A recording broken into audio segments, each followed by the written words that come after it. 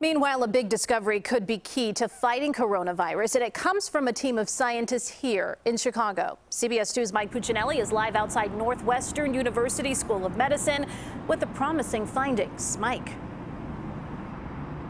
Hi, well, researchers here at Northwestern, also researchers at the University of Chicago and also at Argonne National Laboratory, all are part of a 40-member team of scientists that have been called upon by the National Institute of Allergy and Infectious Disease to try and come up with a cure for the novel coronavirus.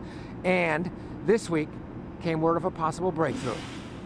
This is a protein gel. And these proteins help the new coronavirus grow.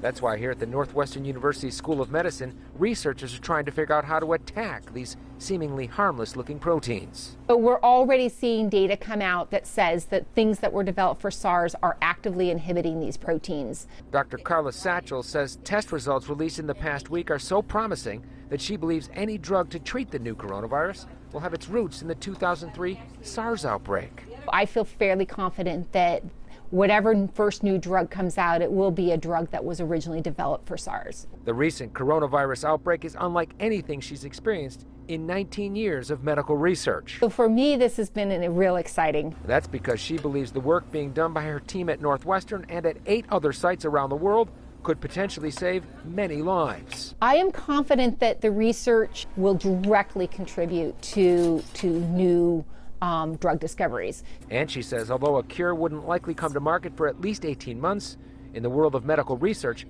that's incredibly fast. I don't think I personally have ever worked on something where what we're doing today could have a real big impact right away tomorrow.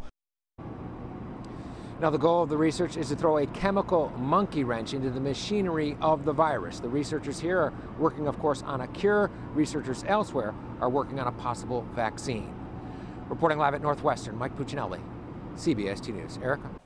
Michael, thank you. I'll take it. All the news about coronavirus can be unsettling, and understandably, many people are scared. So what we want to do is put the virus into perspective, offering you and your family facts about the illness. Here's what we're learning. Coronavirus causes a respiratory disease called COVID-19. Symptoms include fever, cough, shortness of breath. Most cases, about 8 out of 10, are mild. The more serious cases can lead to severe lung damage. People who are older or have other ailments like diabetes or lung disease appear to be at greater risk for getting a severe case of coronavirus.